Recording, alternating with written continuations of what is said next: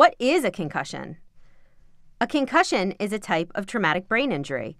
Think of the human brain almost as an egg yolk and your skull as an eggshell. When your head or body takes a hit, it can cause your brain to shake around inside your skull, injuring the brain.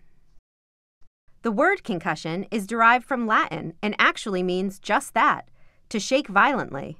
When this happens, it can stretch or damage the brain cells, causing chemical changes in the brain.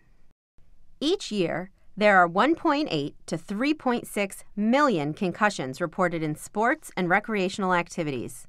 3.6 million is a lot of people, more people than the entire population of the city of Chicago.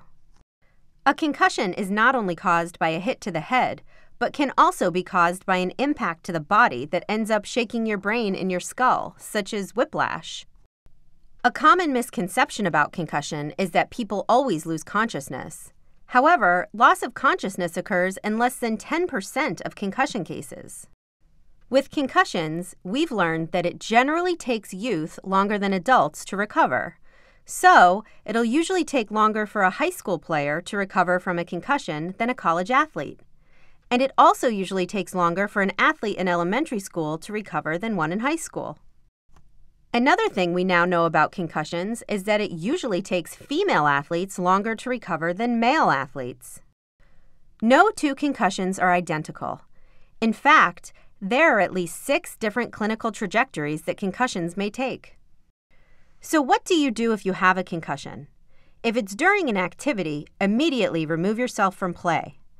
Once an injury occurs, the brain is in an extremely vulnerable state and more susceptible to further injury. When in doubt, sit it out. A medical professional trained in concussion management and treatment protocols should evaluate any suspected concussion because the best way to treat a concussion is by properly managing it. So now that you know the facts, you've got a head start on concussions. Brought to you by the concussion specialists at UPMC Sports Medicine.